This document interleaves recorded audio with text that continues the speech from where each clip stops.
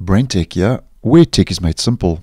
8 months ago, I posted a video that Google had started testing tab group shortcut buttons in the Chrome Bookmarks bar, which back then was in Google Chrome Canary version 101, which at that stage was Google's latest preview version of their desktop browser. Now, I'll leave a link in the description to that previous video. But just to do a quick recap for the purpose of today's video, if I head to a tab, right-click, click on the option Add Tab to New Group. In the fly-out menu for the tab group options, we get Save Group. As mentioned, toggle that on, and let me just call that number 1 as an example. That tab group now has been saved as a quick shortcut button in the Bookmarks bar. So even if I close that tab group, I can always refer back to that at a later stage and reopen and relaunch that tab group from the convenience of my Bookmarks bar.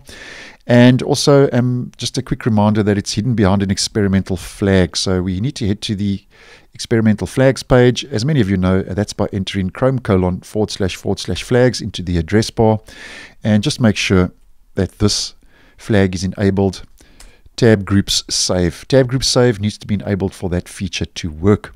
Now, that was in Google Chrome Canary version 101, as mentioned. And at that stage, though, this feature to place a saved group in the Bookmarks bar as a quick shortcut button wasn't persistent. So it meant that the saved group would be removed from the Bookmarks bar every time you closed and then reopened the browser.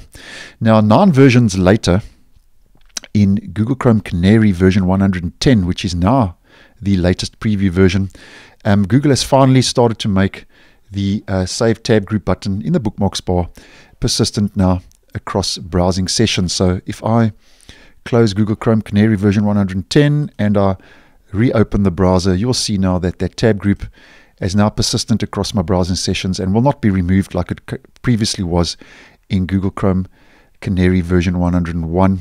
And just to demonstrate once again, just to create a couple of extra tab groups, let's just call this number 2, save group, and let's just make that red. There we go, so we can just see it, and let's just create another one. Add tab to new group.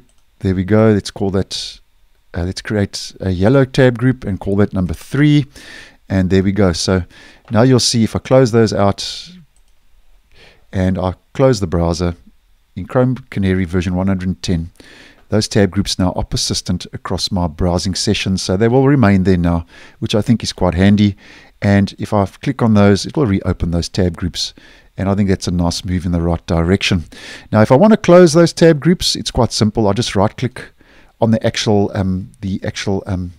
the description of the tab group, and I just go Save Group, toggle that off, and that tab, you'll see that bookmark button has now disappeared. And if I want to close that group, I just click on that, and there you go. You get the idea. And I right-click on number 2, toggle Save Group off, and you can see that bookmark bar, or that bookmark button has been removed from the Bookmarks bar. So now in Google Chrome Canary version 110, saving your tab groups is now persistent and will now be displayed across your different browsing sessions. So thanks for watching, and I will see you in the next one.